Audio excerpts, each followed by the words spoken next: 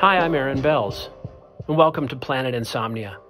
In this episode, we have another incredible kidnapping case that is now in the news again, because the serial killer in this case, Joseph Duncan, died recently.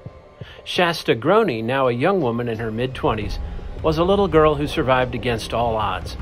Her story of survival tells us a lot about the human spirit and the will to live.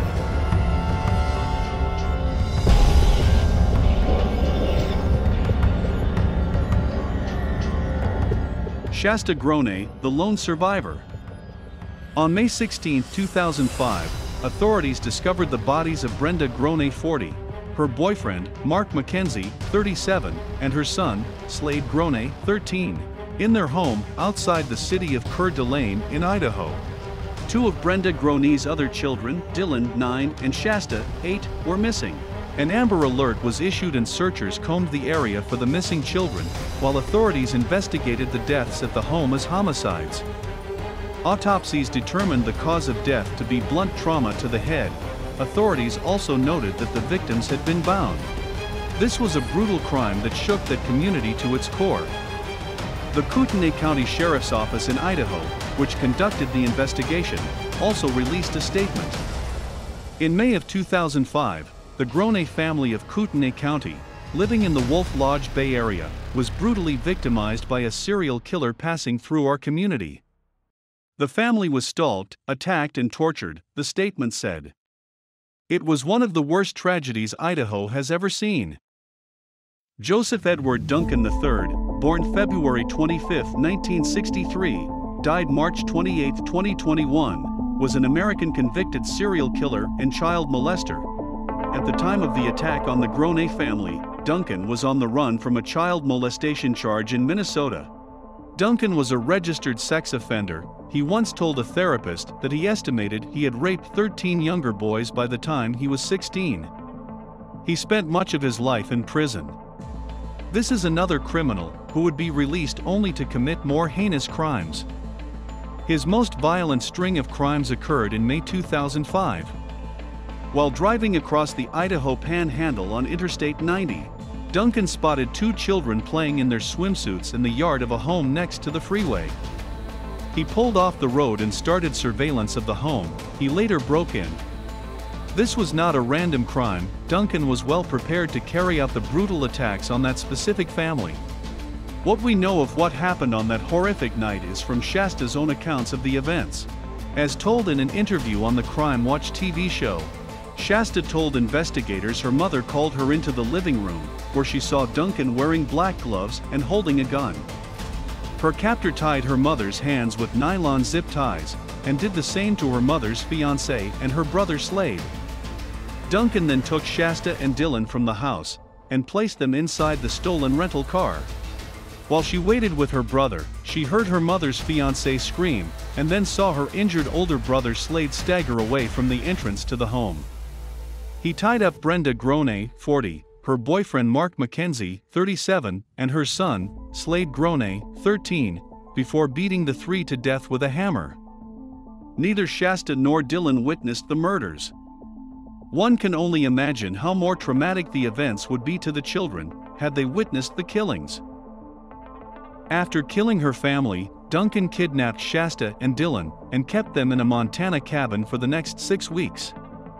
There may have been a time when Shasta believed that maybe her family had survived, but Duncan told her he beat her family to death with a hammer. The children were physically and sexually abused. Dylan would also be tortured. Duncan showed more disdain for Dylan and often took out his anger on the poor boy. Duncan eventually shot Dylan with a shotgun and killed him in front of Shasta. I couldn't even say anything, I couldn't scream, I just didn't even know what to do. And so he came up to me and Joseph Duncan was crying. He said it was an accident, he didn't mean to. During his trial, Duncan insisted that Dylan's death was an accident. However, Shasta has a conflicting account of what happened to her brother. I didn't know what the first shot was, but I knew that the second time was on purpose. He said that he did it so that Dylan wouldn't have to feel pain. According to Shasta, immediately after killing Dylan, Duncan started crying and told her that he only killed him to put him out of his misery. Shasta also reported that Duncan nearly killed her, days after killing Dylan. She said he gave her the choice to be killed either by strangulation or with a gun. Shasta chose strangulation, maybe thinking this would buy her more time, so she could plead for her life. Duncan proceeded to wrap a rope around her neck and pull it tight. Shasta begged Duncan to stop, using his nickname, Jet, and he immediately did. He even asked her if she would like to meet his mother, to which she responded yes, and the two drove back towards Coeur d'Alene. Shasta throughout this whole ordeal was always hoping that someone would rescue her. She thought that if she and Duncan were out somewhere in public, someone would recognize her and try and help. She therefore would ask Duncan to buy her things at stores. She was seen on a security camera at a convenience store. No one tried to help in that case, thinking that she was probably Duncan's daughter. Shasta's luck would soon finally change when, while driving towards Coeur d'Alene, they stopped at a Denny's restaurant. There, a waitress recognized Shasta and called the police. The police arrested Duncan without a struggle and Shasta was finally free. On January 18, 2007, Duncan was indicted by a federal grand jury in Coeur d'Alene on 10 counts of kidnapping, kidnapping resulting in death, aggravated sexual abuse of a minor, and sexual exploitation of a child resulting in death, and other crimes. On August 27, 2008, after 3 hours of deliberation, the jury recommended the death penalty, and the judge imposed 3 death sentences for kidnapping resulting in death, sexual exploitation of a child resulting in death, and use of a firearm in a violent crime resulting in death, all related to the death of Dylan Groene. On November 3, 2008, Duncan was sentenced to an additional 3 consecutive terms of life without parole in federal prison, for kidnapping Shasta Groene and for sexually abusing Shasta and Dylan. Shasta Groene lived with her biological father for many years after being freed, but her life was a life of struggles with drug addiction. The horrible traumatic ordeal she went through had marked her life. She eventually learned to overcome her addictions, and with the birth of her children, her life took a turn for the better.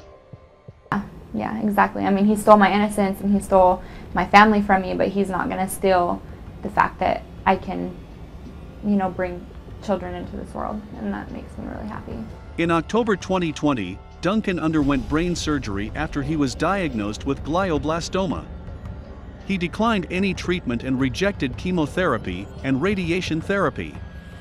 Medical staff at the Federal Bureau of Prisons estimated he had between 6 and 12 months left to live.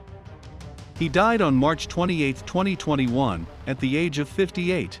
The death of Joseph Duncan brought some closure for Shasta and allowed her to reflect on the anger she felt for Duncan. On that day, Shasta released the following statement. "One thing is for sure, he does not exist anymore. Now, we can live our lives knowing that. For so long I have been struggling with hate towards that man. Today, I woke up feeling like my soul was finally free," the statement reads. I hope other people affected by Joseph Duncan were able to wake up feeling the same way. Shasta was able to survive due to her incredible instincts, intelligence, and amazing will to live. And that concludes another episode of Planet Insomnia. Thank you for watching this video. We're grateful for your support of this channel. Don't forget to subscribe, comment, and like. And until next time, stay safe and try to get some sleep if you can.